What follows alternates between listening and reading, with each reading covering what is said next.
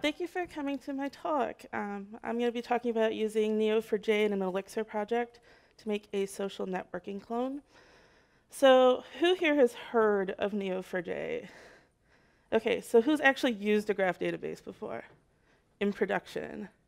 Okay, well, me neither, so it's all good. So I'm Regina Imhoff. I live in Austin, Texas. I'm a freelance mobile developer. And I'm also a knitter and a spinner in addition to coding, and I'm happy to bringing all those things together. I can be found on Twitter and GitHub as Stabby McDuck, and on Ravelry as Blue Rosebud, and if you know the joke, 5 internet points for you. If you're not familiar with Ravelry, you'll learn a lot more about that during this talk. And to be super clear, I am not affiliated with Ravelry. I'm not affiliated with Neo4j. I'm just somebody who tried using it in an Elixir project. And then the repo for the project can be found at that URL, Stabby McDuck Elixir Ravelry. So I said this is Neo4j, but Neo4j is unfamiliar to a lot of people. So it's a NoSQL graph database.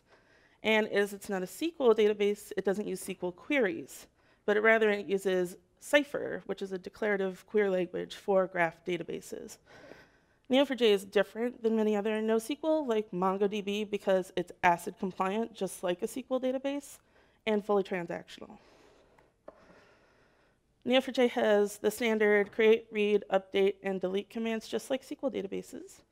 And it really shines at connected data. So when I thought of connected data, I immediately thought of like a social network, but there's tons of other uses for graph databases. You could do it for using graph queries, doing graph searches, doing real-time recommendations for products is another one. For example, Walmart uses Neo4j for real-time recommendations to model online shoppers' behavior and the relationships between shoppers and products. So what is a graph? It is not a bar graph. It's not a pie chart. It's graph theory is what we're talking about. So you might remember that if you took an algorithms or discrete math class.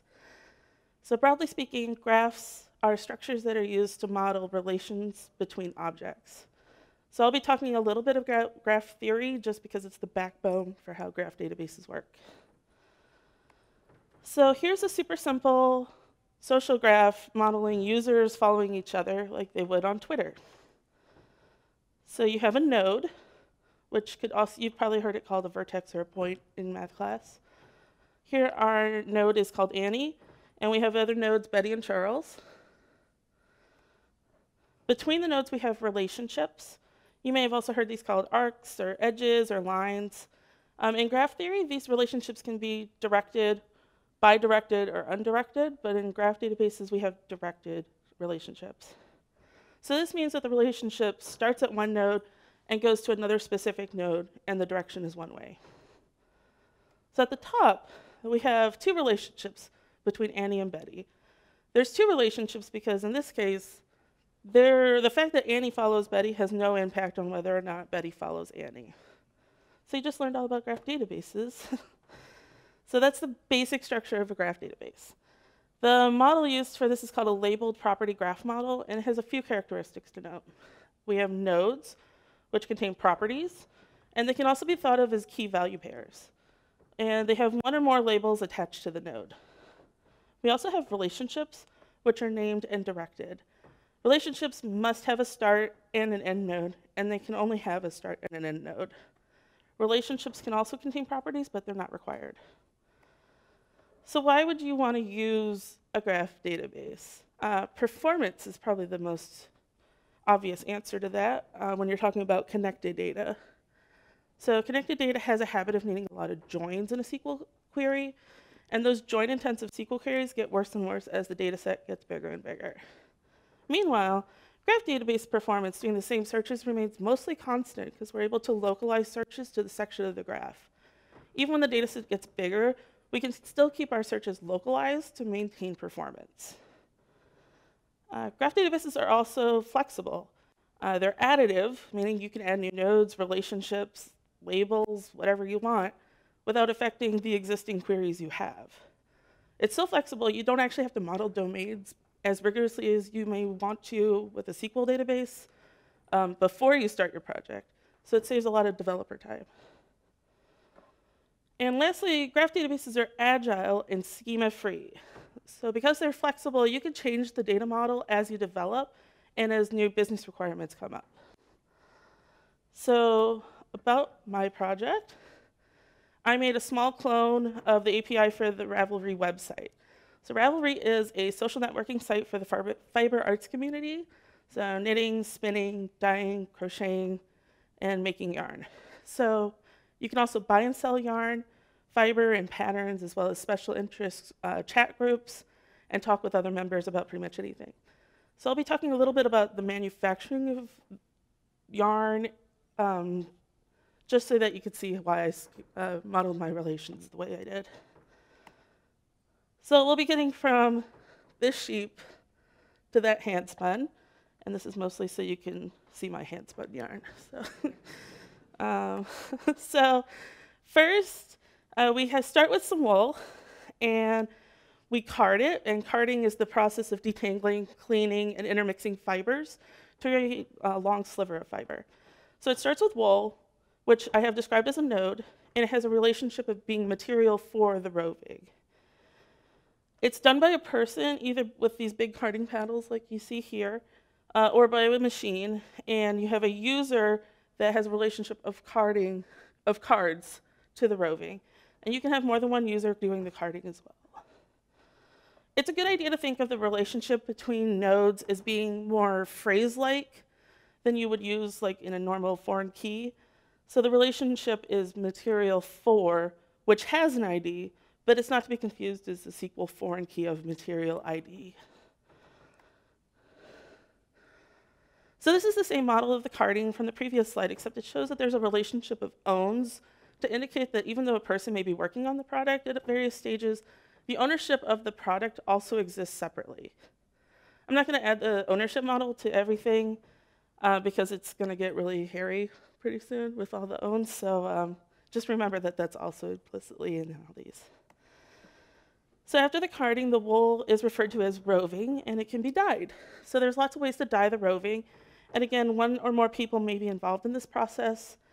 And we have our carding node from the previous slide, which is now material for the dyed roving. And we have a user who dyes the roving to make the dyed roving. Similarly, after dyed roving, it's material for the yarn. So we're reusing the relationship material for several times. There's lots of ways to spin yarn, including spinning wheels and drop spindles. And the dyed roving node is now material for spinning, and the user can spin. So just so you can see what I'm talking about, spun yarn is made up of one or more plies of roving that's spun one direction, and then you spin it again together. On the right, you can see there's a single ply that's spun with another ply to make two-ply yarn, and you can make multiple plies, or the yarn can be spun upon itself, or it can be used just as a single ply. So our spinning model is a little more complicated. So here's a larger view of the spinning model. So not all roving needs to be dyed, and we can entirely skip the dyeing process and go from carding directly to spinning. And we can also combine more than one roving together while spinning, and we have the option of spun ply looping back and being made material for more spinning ply. At this point, we have a finished yarn, and we're going to use it in a project. So a user here has a relationship of knits, but you can have lots of different other relationships like crochets or weaving. And the project can have some sort of pattern associated with it, and the pattern itself has an author associated with it. So here's the whole process from beginning to end. It's a little small, but it's complicated is basically the point. But ruh-roh, we have a big problem.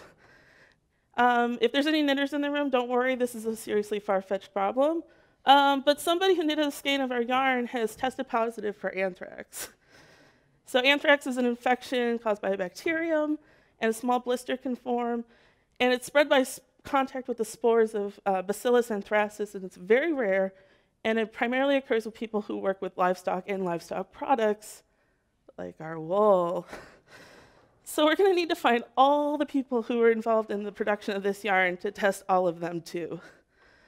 So if we're going to do a SQL query for this, it's going to get bad.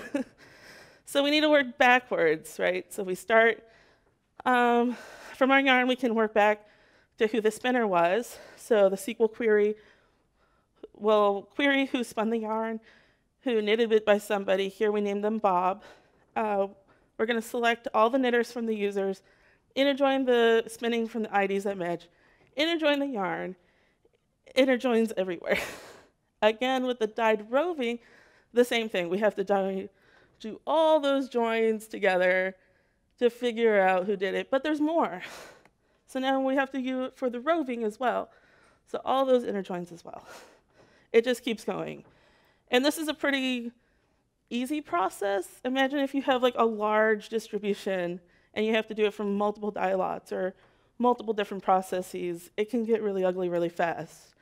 But luckily, we were smart and we used the graph database. So with Cypher query, this is it. So Cypher is a declarative graph query language made by the folks at Neo4j. So here's the entire Cypher query that replaces the 35 lines of SQL query that we did and accomplishes the same goal. So let's go over this query.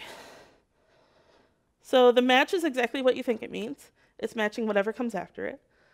The single letters you see before the colon are just variables that we can attach to make queries easier for us to use, and they're optional. Anything in the parentheses indicates that we're talking about a node. So here we have nodes for user and a node for yarn. The square brackets indicate a relationship. So we have a relationship of owns between user and yarn. So the user who owns a yarn, because that's who had the problem, and the relationship of a star between yarn and user. And the star in the relationship bracket indicates it's a variable length path. So this means that one or more relationships between Y yarn and Q user will be queried. You can specify how much the length of the path you want here too, but in our case, we really don't care. We want all of them, all the way back. So where you see a colon followed by a word, that's a type. So types are the overarching names that we can give to relationships and nodes. So here we have a node with types user and yarn, and relationship with a types owns. And then the arrow in the middle of our match indicates it's a directed relationship. So the query of the match to match the node user P that has a relationship of owns to the yarn and find all the users associated with that yarn with the name Sherlock. And we return all the users with some relationship to this yarn. So unlike in SQL, where the returning statement is optional, return is required in Cypher. Cypher allows us to completely gloss over all the joins that we had to write in SQL. So a little bit more about Cypher and Neo4j. Neo4j installs with a browser that you can use to make queries, visualize your data, and interact with your data. So one word of caution, though, is that if you make new nodes and relationships in the browser, it's going to populate your actual database, and in my case, make all your tests fail. So make sure you clean anything out that you add in the browser. So here's a quick look at the browser. You can make queries like how you have at the top there, and you can find all the people that would match that query as you're doing it. It's a pretty slick little tool. It's similar to pgadmin. So how are we able to use Neo4j in an Elixir project? Luckily, we have a few brave souls who made Bolt Sips, which is a Neo4j driver for Elixir. So it's similar to Postgres in that it's a driver to the database, but it operates at a much lower level than Ecto. It uses the Bolt protocol, which is the newest network protocol from Neo4j. So if you go Googling, you'll likely see neo4j.sips as well, which uses an older network protocol, and it doesn't offer the high performance that Bolt Sips offers. So I use Bolt Sips in my project. And Bolt Sips supports transactions in Cypher queries as well as taking care of connection pool implementation with Poolboy. So what about Ecto? The biggest challenge with using Neo4j in Elixir is Ecto. So Ecto is composed of Ecto Query, Ecto Repo, and Ecto Schema. Ecto Query was designed for SQL databases and has been adapted to work with MongoDB. And Ecto Query doesn't share the same keywords that Cypher uses, and there's no one-to-one translation of Ecto Query to Cypher. So Ecto Query won't actually work for our purposes. Don't be scared, though. Ecto repo doesn't have an adapter for Neo4j, and Ecto schema doesn't support nodes, and more importantly, relationships. So you may be thinking, why do we even bother trying this? So we can't use Ecto adapter SQL sandbox because there's no Ecto adapter and there isn't any SQL. So instead, we have to manage the transactions ourselves. Florin, the maintainer of Bolt SIPs, was kind enough to open a PR to make these transactions into a case template instead of having it copied into every test like I had. So we begin and roll back, work on beginning and rolling back the transaction just like in SQL. And con is the really important part about this. It puts the Bolt SIPs con into the plug con so the controller can use the Bolt SIPs con that's already in the transaction. This way the tests don't pollute the database. So one downside of using Neo4j is that there isn't a good way that I was able to find of making a new database, like one explicitly for test, without creating a new directory structure like how you can with a SQL database. Bolt SIPs con is a function in the controller EX file. Bolt SIPs con takes in the plug connection and we look for the private connection in the map. Get lazy is used to ensure that we only make one connection instead of making multiple connections that could lead to confusion and eat up memory. The index function I show here is for the dyed roving controller, and it's just an example of how to use Bolt SIPs con to ensure that we use the test connection in a transaction when it's available. The index function takes in the plug connection. We take that to the plug connection and pipe it to the Bolt SIPs con to get the test connection. And if it's available, or set up a new connection if there is no test connection, and then pipe the connection to the repo list. So as I was writing the different repos for the different nodes and relationships, I noticed a pattern of writing the same code over and over again. So I pulled out this macro to make it more generic for all the nodes, and there's a similar one for all the relationships. So this macro defines default implementation for get, graph, and list for nodes, as they don't depend on the types of individual fields. The behavior of get, list, and graph also require row to struct and create because they contain the types. Because there's no Ecto adapter, we can't use the types in Ecto schema, and instead we have to do the type conversions manually. So I did end up using the Ecto types and Ecto change set to cast the params to create the controller actions.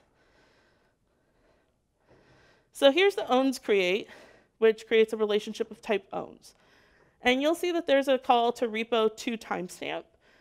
That's because there's no Ecto adapter to, and we have to manually translate the Ecto date time to the Unix timestamp, which is the time type that Neo4j understands. So broadly speaking, Neo4j is less type rich than Postgres, which is why I had to do more type conversions than you'd originally think.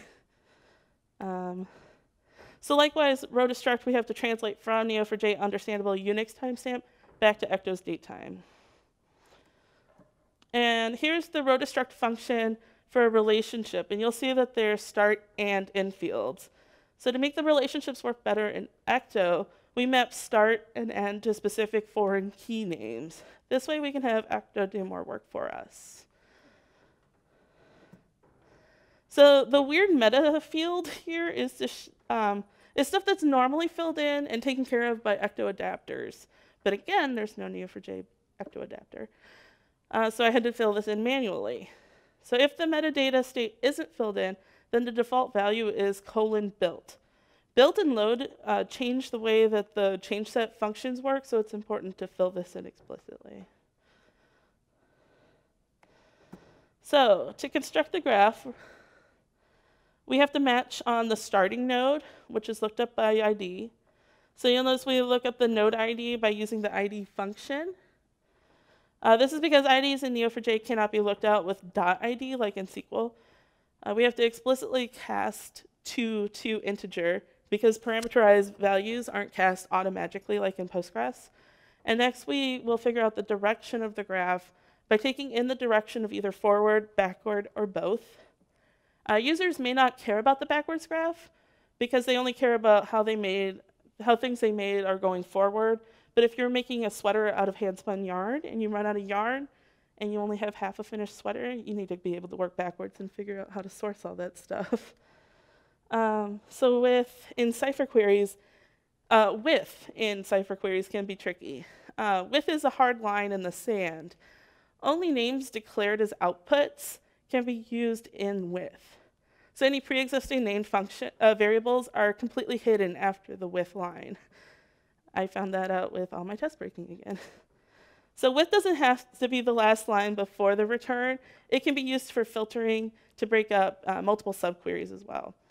So the trickiness with width is why there's only one line in this query. I tried having a width for each direction, and I couldn't return all the users, which led to a lot of problems. So unlike with width, match and optional match doesn't hide any previously matched variables. The graph for both directions can have both of the line for forward followed by the line for backward. So you'll notice that in the relationship here, we have a star, 0, ... unlike several slides back where I had just a star. So the 0, ... overrides the default minimum of 1 or more that the star has, which allows us to have 0 or more relationships. So when there's 0 relationships, there's no source or sink node, and the source and sink nodes collapse into n, the node that we're starting from. This ensures that if the graph only has the node itself, the graph is still returned. If there is 1 or more nodes, you'll get the middle node back from both the forward and the backwards path. And I wasn't able to figure out a good way to eliminate that without wrecking the whole graph. But I did able to eliminate the duplicate node in Cypher. So I wasn't able to do it in Cypher, but I was able to do it with enum unique on the combined list of source and sink nodes to work around this. So here we are filtering for those users who worked on this project that may have tested positive for anthrax.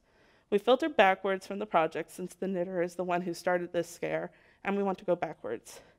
We filter by type of user because we want to find all of the people involved, regardless of their role in the manufacturing of this product. So here's the whole query in the code. So you'll notice that there's several areas here where we have interpolation with a hash and curly braces, but also just curly braces, such as in the toInteger ID call. This is because either BoltZips or the Bolt protocol, I wasn't sure who was really to blame, won't allow types to be parameterized like values. So we have to parameterize the types with Elixir interpolation and pass the values as parameters instead of simply interpolating everything. Because interpolation means that we have to manually protect against exploitation.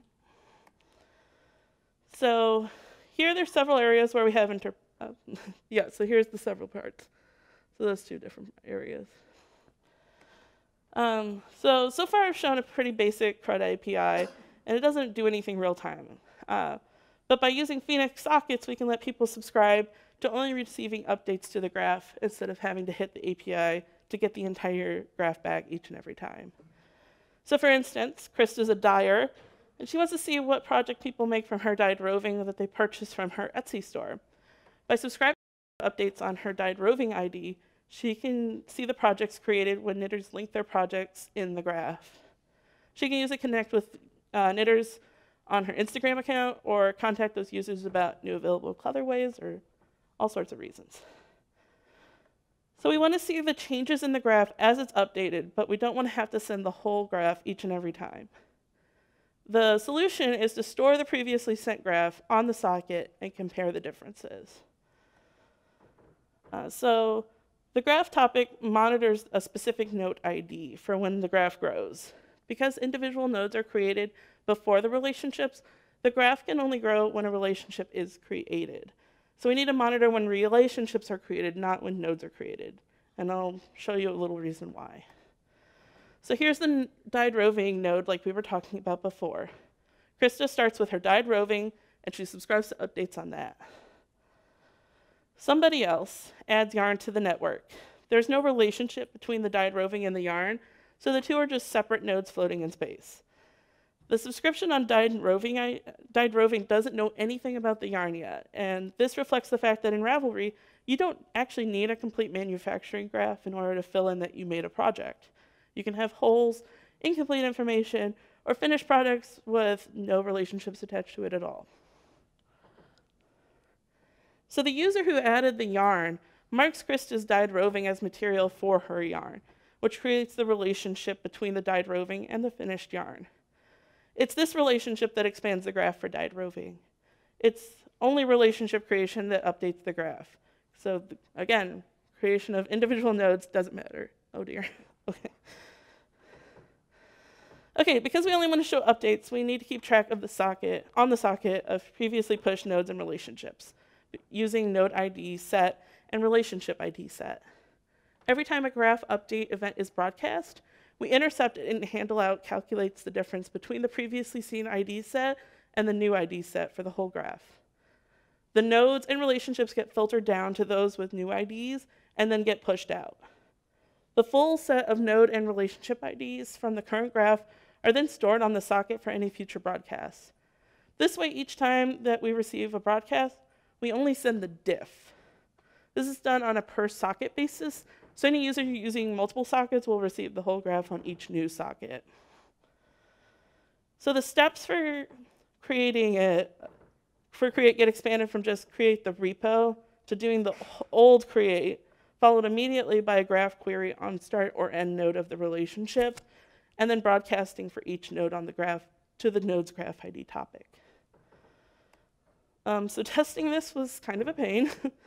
To test these real-time updates, we hit multiple controllers to simulate creating relationships over time. Each request to the controller needed us to add boltsips con to the controller, as for some reason it got stripped off the con each time. So if I manually put in that's where it's going, it worked. I also found that if I couldn't use assert push, because I couldn't specify the topic when using it, interpolating the topic didn't work, and so it gave me a compile error of cannot invoke remote function project ID inside match. But instead, by using assert receive, I was able to get around that problem and still specify the topic. So there's some future work to be done on this if we're going to get Neo4j used on Elixir in production. I'd like to turn the basics of what I have here into some sort of ecto adapter for Neo4j. It's really close, and at this point, I think it would make using Neo4j in an Elixir project a lot easier. For the adapter, I'd like to get ecto schema to do the type conversions and figure out a way to not need to pass boltsips con everywhere like I'm doing now. And I'd also like to make some sort of query library for this, as ecto isn't going to start supporting Cypher keyword terms anytime soon, and that came from Jose. So if you're interested about graph databases in Neo4j, there's a few resources. O'Reilly has a free book, PDF download on the Neo4j website. It's front and center, if you can't miss it. There's a really good Cypher reference card. And then if you want to learn more, Neo4j is actually having a conference next month in New York, and I'll be going to Graph Connect. So lots of love to these people for helping me out, and I think we're almost out of time. Thank you.